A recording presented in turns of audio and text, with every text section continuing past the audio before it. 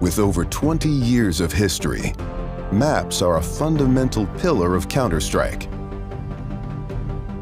And in Counter-Strike 2, maps are getting a new look. But don't worry, you can still bring along your countless hours honing strategies and exploiting every corner and crevice. We took 3 approaches to improving maps while retaining their rich legacy. First, there are touchstone maps. Classic maps with solid foundations that players can use to evaluate gameplay changes from CS:GO to Counter-Strike 2. These have improvements to lighting and character read, but otherwise haven't been changed. Next, we have upgrades. These are maps that use new Source 2 lighting, including a physically based rendering system that produces realistic materials, lighting, and reflections. And finally, overhauls. The oldest maps have been fully rebuilt from the ground up, leveraging all of the Source 2 tools and rendering features.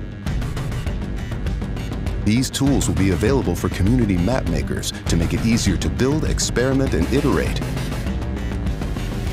With upgrades to lighting, player read, and materials in Counter-Strike 2, even the familiar will feel brand new.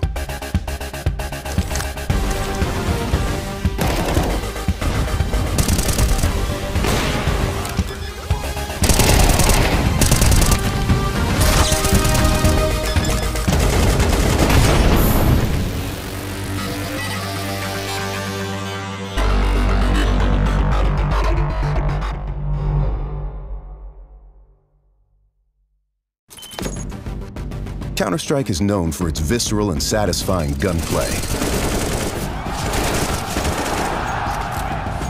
Now, firing a weapon looks pretty simple. You click your mouse, your character shoots, your target takes damage. But there's a lot more happening behind the scenes. In previous versions of Counter-Strike, the game only evaluated moving and shooting in discrete time intervals, or ticks, and time between those ticks didn't exist. For the most part, the experience was seamless. But sometimes those milliseconds between click and tick could be the difference between landing or missing your shot. That's why with Counter-Strike 2, we're introducing sub-tick updates. Now the tick rate no longer matters for moving and shooting, so the server will know the exact moment you fired your shot, jumped your jump, or peeked your peek, and the server will calculate your precise actions between ticks. So what you see is what you get.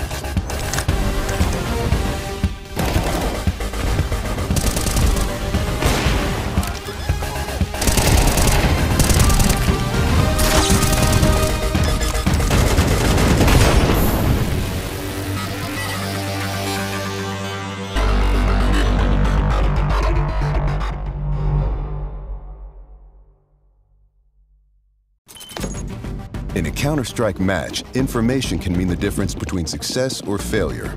As a result, smoke grenades have become a cornerstone of team tactics. With Counter-Strike 2's new game engine, we've evolved smokes and made them dynamic. Smoke grenades now create volumetric 3D objects that live in the world. Now, not only do all players see the same smoke regardless of position, but the smoke can interact with the environment in interesting ways. It reacts to lighting, grows to fill spaces naturally. The shape of the smoke cloud can be pushed and carved by bullets and grenades. In Counter-Strike 2, smoke grenades provide even more tactical opportunities. They're just going to look and play better.